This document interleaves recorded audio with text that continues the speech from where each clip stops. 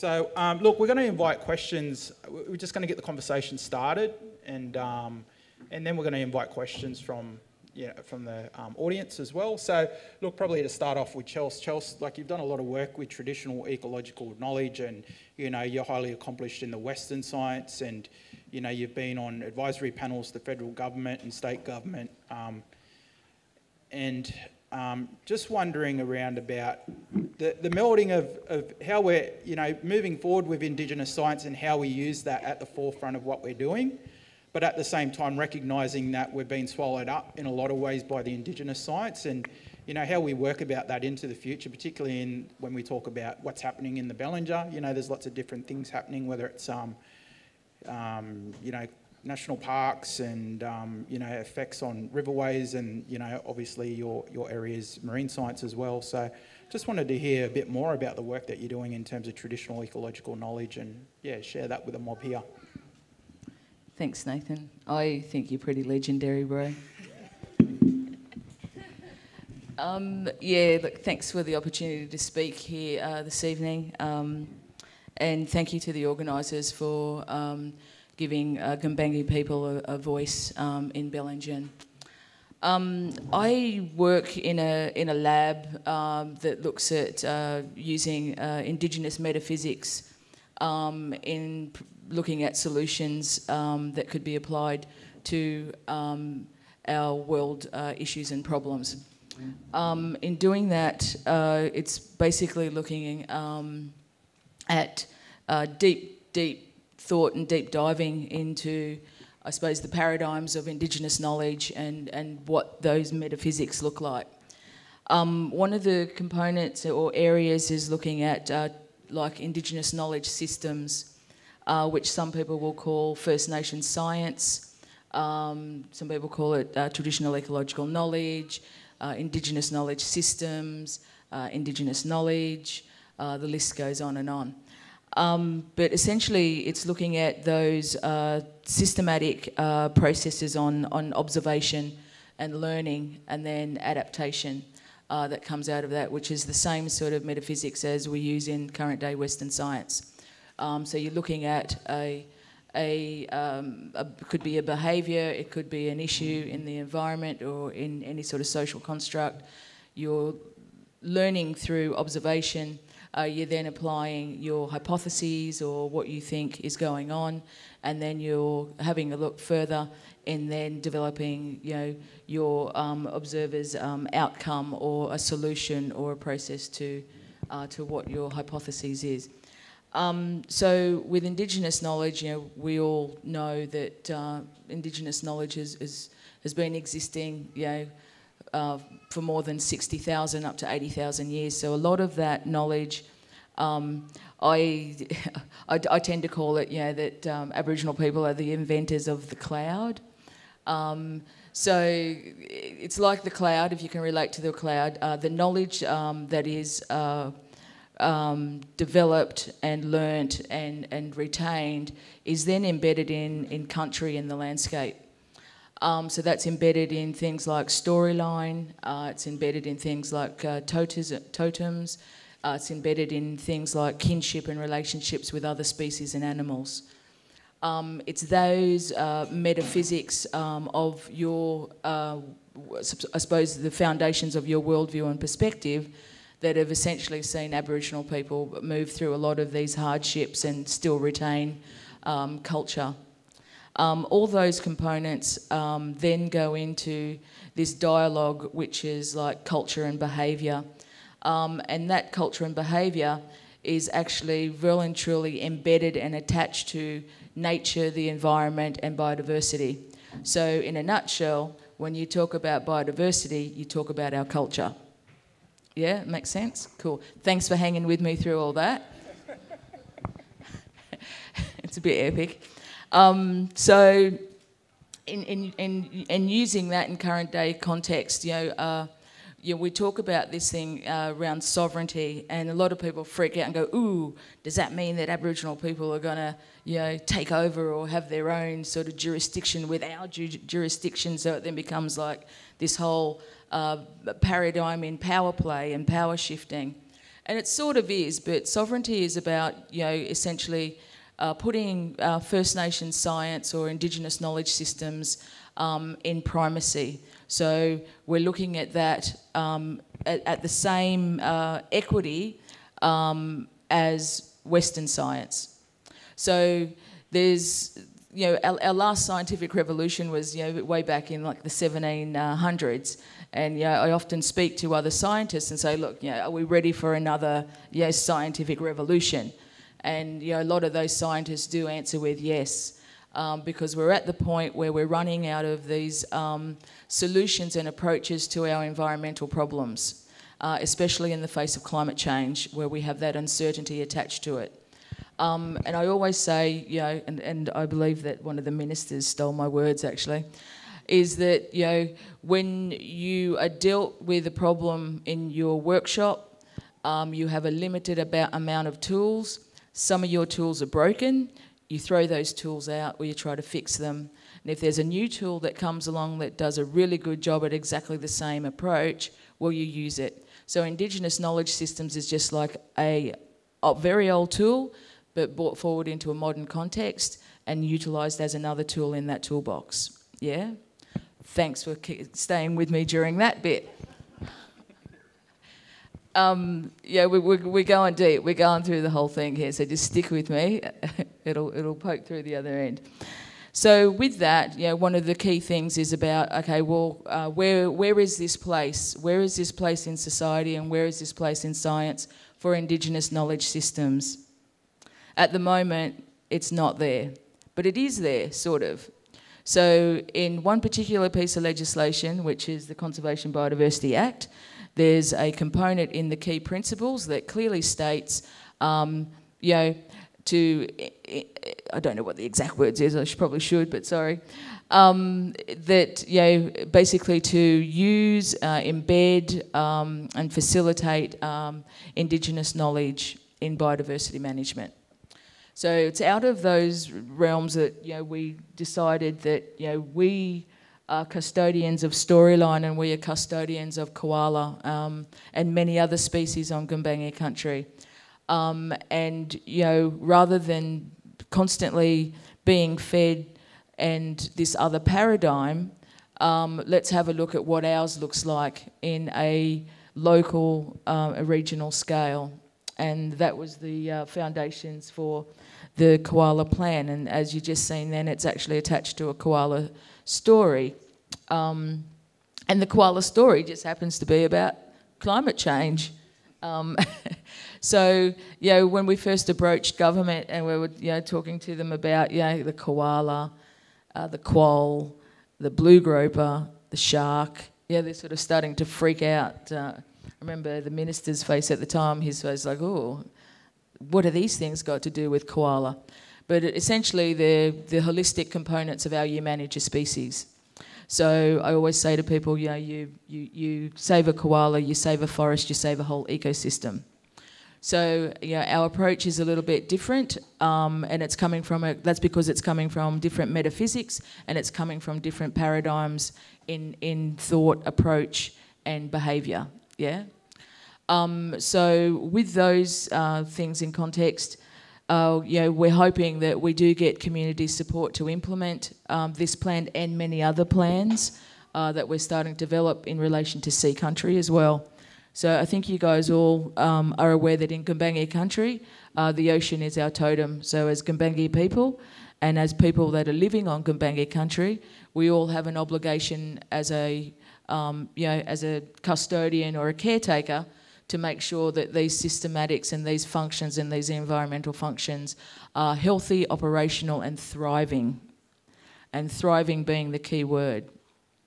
So, I don't know if I run out of things to say, I've been going on and on. Mate, in my meetings, like, the mob usually tell me to shut up by now.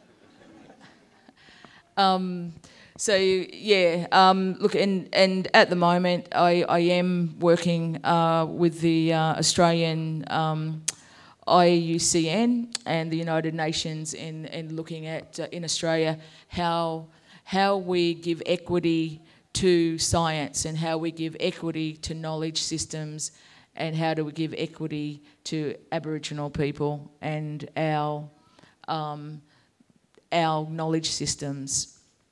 And, you know, when you talk to geneticists, they sort of go, oh, you know, that's got nothing to do with us. And it's like, well, yeah, it does.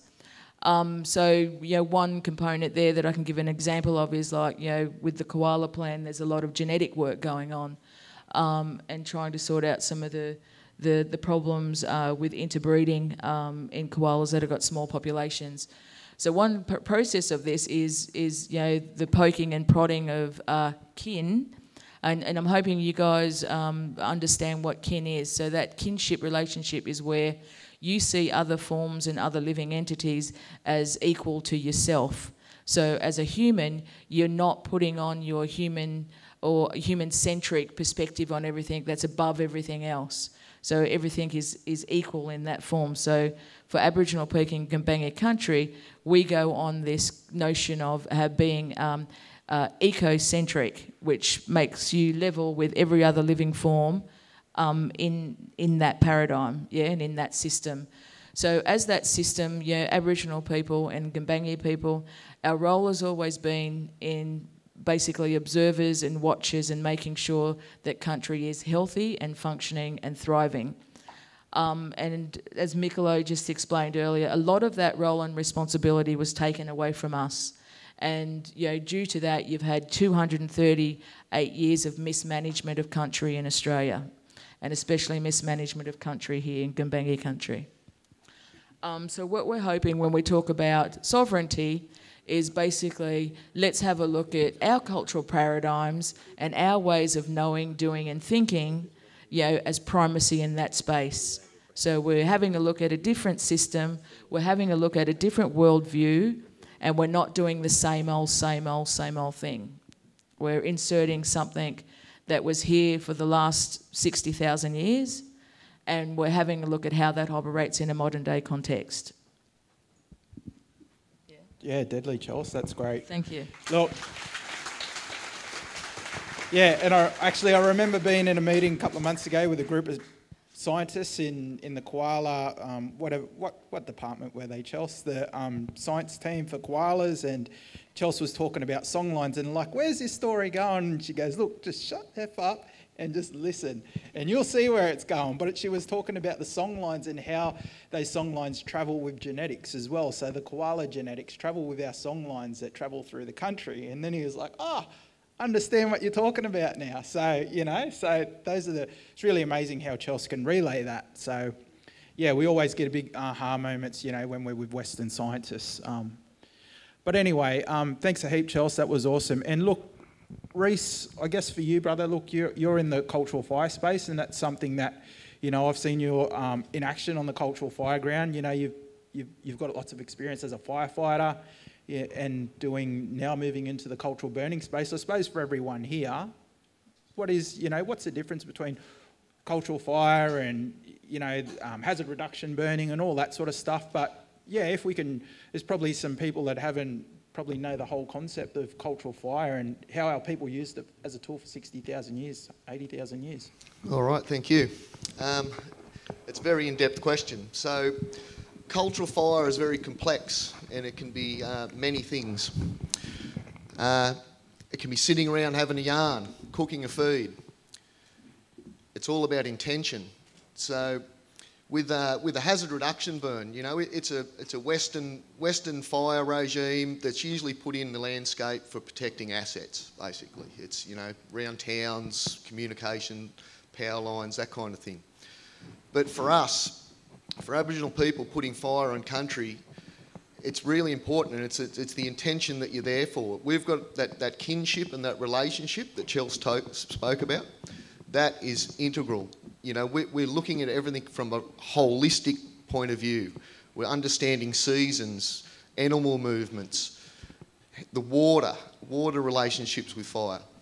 So we're going out on the country to burn, and country's going to tell us when it's ready. So we need to be able to read country. We need to understand what's going on in that landscape. And it is about landscapes. So it's all good, you know, Chels burning her little block and me burning mine, but we need to come together as a community and look at landscapes as a whole and how we're going to put fire on that country.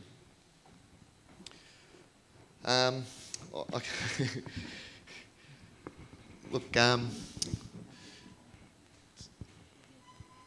no, it's all good. There's just a lot going on and there's a lot to talk about. I'm really passionate about fire, and to me, country's the best classroom there is. You know, the lessons you learn from country, it's just mind-boggling. Those little relationships between insects and lizards and birds and things that are flowering, and so we're looking at that. We're looking at that whole picture. We're going there with informed decisions. We want to make informed decisions. Yeah, thanks a heap, Rhys. So yeah, look, I guess just to back on with what Chels has said, you know, we're in the process of revitalising our knowledge systems, and so there has been a tide that has turned where the Western science has swallowed up our knowledges. And look, and me and Chels have lots of yarns about the Western science, and it's about how we view those relationships. There's quite a power dynamic imbalance that we need to recheck. And so when we talk a lot about the environment, like I think about, you know, no one likes speaking of the word, but we think about the institutional, sometimes racism that we have to deal with environmental space, because, you know, you've got ecologists and Western scientists, you know, thinking that they know better, you know, and I always use the example. So 20% of the world's land mass is held by Indigenous people, but 80% of the world's biodiversity sits on Indigenous land. Over 50% of Australia's national reserve system is Indigenous land. So that's something that the Western science, you know, despite all their universities and, you know, everything else and ecologists, you know, we haven't been able to turn the tide in what's been happening with our country. I guess, you know, the thing that's coincided with the decline of our ecosystems has been the removal of Aboriginal people off our country. And I say, if I showed you a graph of a decline of Aboriginal people being removed off country, loss of language, loss of story, all that sort of stuff, and I put up a graph of the loss of ecosystems, it would be the exact same trajectory.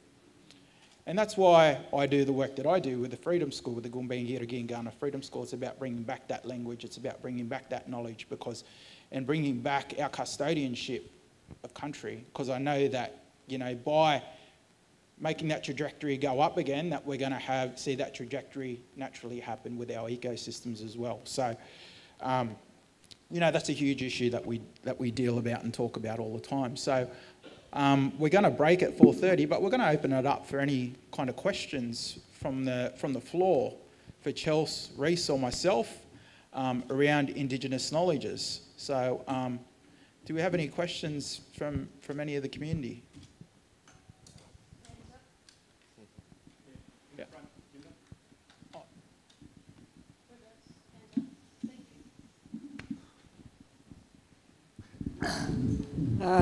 Rhys, question, where you've got forest that hasn't had fire through it around here for 20, 30 years, and it's all a regrowth forest, where do you start? Like, it has a huge fuel load and whatever, So it is about making a start, and we need to make a start.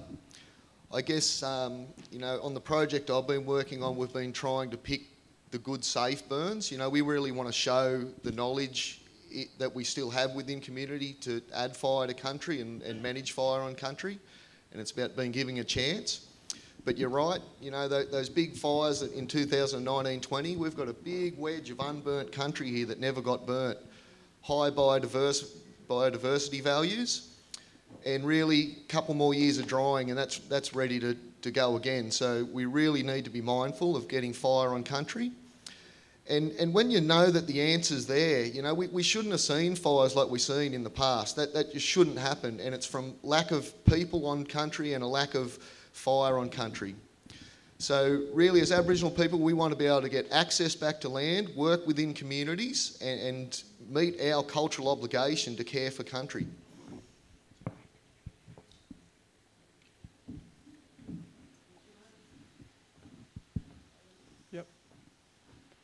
more questions from the audience? Thanks. Hi, thank you to all of you. I just want to address another question to Rhys. With the work that you're doing, are you finding that there is, are you getting resistance from government bodies or from fire management bodies? Is there an openness, or is this just lip service at this point? So look, we are getting support, but once again, it's a bit of token value from governments. We're finding it hard with insurances. We're still having to work within, with other government agencies, Rural Fire Service, National Parks, Fire and Rescue. We still have to rely, on those agencies to get things done. We're at the stage where we need to build capacity with our own communities. So that's sort of where we're at, is really trying to bring that knowledge and skills up within community. And we're getting a lot of really positive feedback and a lot of interest from private landowners wanting to let Gumbanga people back on country to help manage with fire.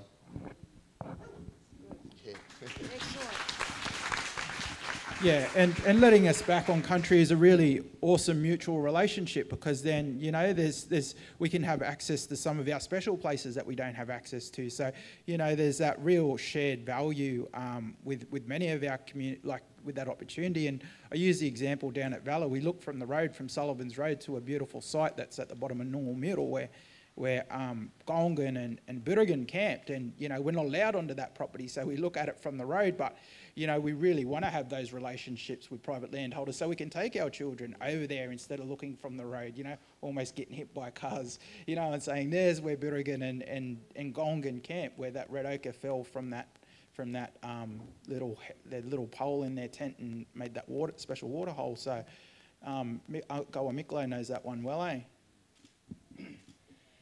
I took a group of people there one time to have a look at Golngan's miral, and the guy that owned the place said it was all right to go on there before, and then we went back again, and he said, no, you can't go on that land to go across and see your sacred place. He was worried that there was a carved tree there, that we were going to make a claim on his land. All we want to do is go and see our old places and, visit the ancestors. Was there a question down the front? We've got another one. Passing through. Don't be scared, people. You got a chance to use like 4 black series here.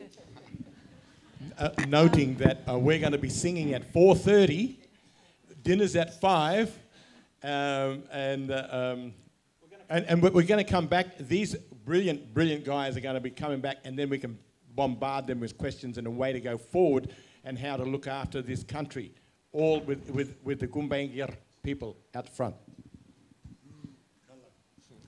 Do you have time for one question now? Yes, one more. Yeah. So mine's about place names. I find that really interesting. What we call places, and after explorer dudes that came not that long ago, and just wondering about, the change of place names. That's something that I want to start doing, and I think we need to start doing. And like a significant feature, obviously, for our area is Old Man Sleeping, and I've always been unsure of how to refer to that and other place names, and just wanted to know what is the best way in this space, and what is the best way, for Old Man Sleeping to refer to that feature. Yeah, I'll speak a little bit to that. So yeah, obviously, lots of places have derived from Gumbanga words, so Bellingen, Bellingen, these and Cole. I guess, it's about getting community support when it comes to changing names, because it's actually got to go through a government process. It's not easy to change a name of anything, So it's easier to, it's actually really hard to change the name of a town. So we probably need to look at different strategies in terms of how we're going to go about that. So names of mountains, names of rivers are a bit easier than changing a town. So, and usually you need lots of community support that write submissions to what we call the New South Wales Geographical Names Board. And so there's got to be a whole consultation phase that goes through that, you know. How do we do that with the community? How do we make submissions to the Geographical Names Board?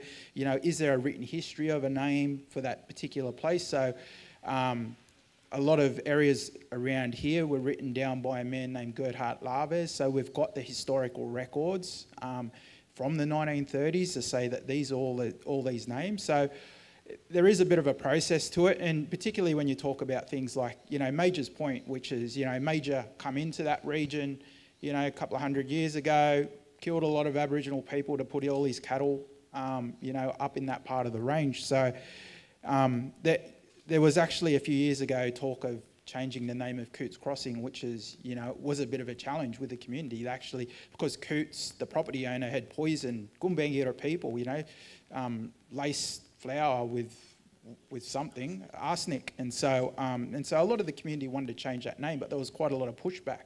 So, you know, there's strategies about how you can do that. So it's things like dual signage. So that place we call Cootes Crossing, we call it Dam Miral. So, you know, we might put up a sign just loosely saying Dam Miral, and it's kind of like Uluru. Like 20 years ago, no one called Uluru Uluru, it was Ayers Rock.